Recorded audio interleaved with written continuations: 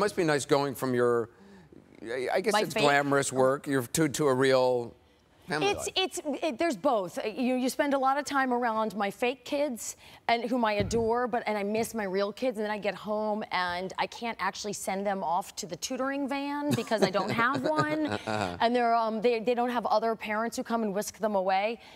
Being a real parent is much harder than being a fake parent. I can attest to that. Much better just be one on TV. It's much better just to be one on TV, although I don't know why you're thinking about it.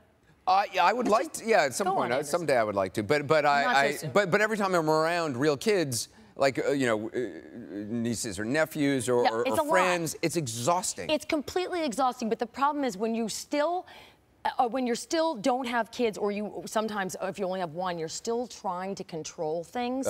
You still have this belief that you are in control. As soon as the twins arrived, it was like, okay, it's all bets are off. It's complete chaos. It's dirty, and it's just a process of lowering my standards every day. Just lower the bar so that you can jump over it.